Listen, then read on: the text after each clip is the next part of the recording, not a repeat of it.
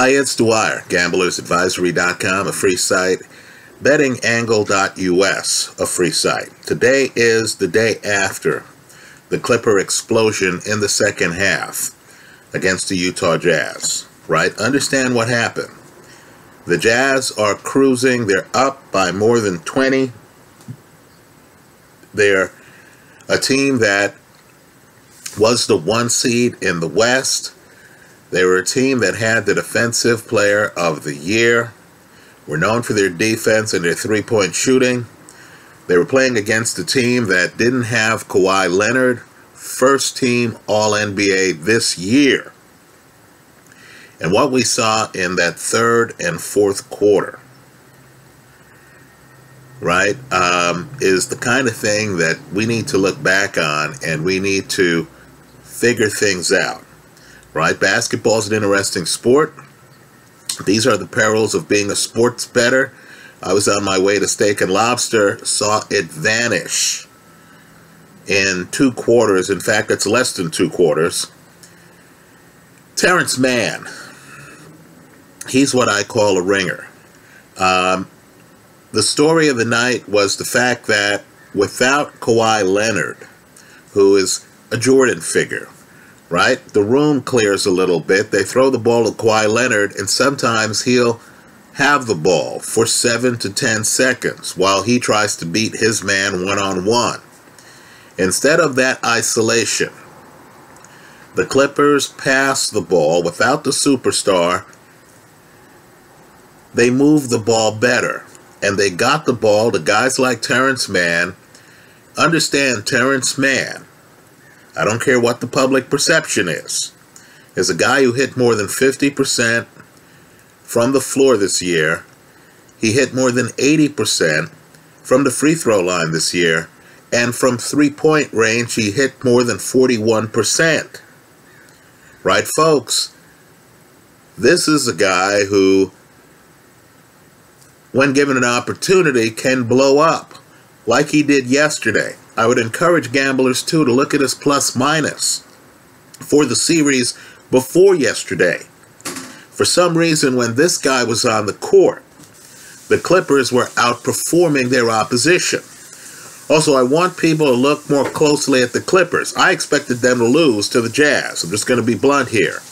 But understand, as fluky as yesterday's second half looked, in terms of three-point shooting percentage as a team, the Clippers were number 1 in the NBA. As a team, they hit more than 40% of their threes. What I also want, especially after people watched Ben Simmons struggling from the free throw line in that Philly game, what I want people to do is to look closely at the Clippers. Right? The Clippers are number 1 in the entire NBA as a team in terms of free throw percentage. So when the game gets down to the waning minutes and they need to foul someone, when the Clippers have their small lineup on the court, there is no one to foul. Right? Understand how bizarre the whole thing is. The Clippers have DeMarcus Cousins on the roster. Right? They have DeAndre Jordan. You didn't see them yesterday. They were playing small ball, stretched the court out, took Defensive Player of the Year, Rudy Gobert, right out of the action. So, my point to you is, this is a team that actually has more legs structurally than people envision. Right? There are many people who looked at the second half and thought, oh, the Clippers are getting lucky here. This is a complete fluke. Well, it's a complete fluke for a team that already was number 1 in the NBA in terms of three-point accuracy. Right? So this is a sleeper team, especially in this era where Chris Paul is out. Right? He's in COVID protocol. Who knows how much longer that's going to last. And keep in mind, the problem is DeAndre Ayton might be taken out of the game by the Clipper spacing, the same way Rudy Gobert was. right? So this Clipper team is interesting, right? Especially given the injuries to the Brooklyn Nets and the fact that they might end up playing, distinct possibility in my eyes, the Milwaukee Bucks. Should the Clippers get to the finals, understand, Giannis is a two-time former Defensive Player of the Year. Right? There has to be an open question on whether they could take Giannis out of the game, like they did Rudy Gobert. And we know, unlike your typical Clipper these days, Giannis struggles from the free throw line. Let's just say the NBA playoffs right now are in complete flux, thanks to Terrence Mann and the Clippers. Right? I'm eating beans and rice and not steak and lobster right now.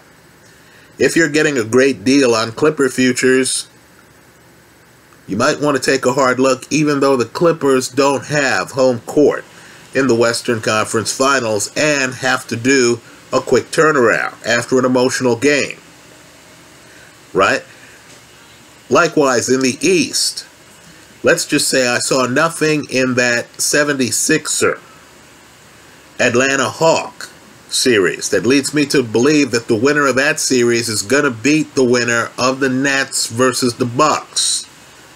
And the Nets right now, who I think have more talent when healthy, are badly injured, right? James Harden, courageous, gimpy, right? Kyrie Irving, bad ankle, who knows if he's going to be able to make the cuts he normally makes. I think the Bucks, who the last time I looked, believe it or not, were an underdog for Game 7 in Brooklyn, have a chance to get by the Nets. If they get by the Nets, I think they get by the winner of Atlanta, Philly. That's how I see it. Let me hear from you. I congratulate the Clippers. I thought Utah was going to win that series. They did not. What a shame we had that third and fourth quarter. One man's opinion. One man's opinion. As I said, it's a beans and rice day for me. I hope you did better than I did. Let's enjoy the rest of the show. If you have some thoughts on the NBA that you want to share with our listeners here, I hope you leave those comments in the comment section of this YouTube video. Thanks for stopping by.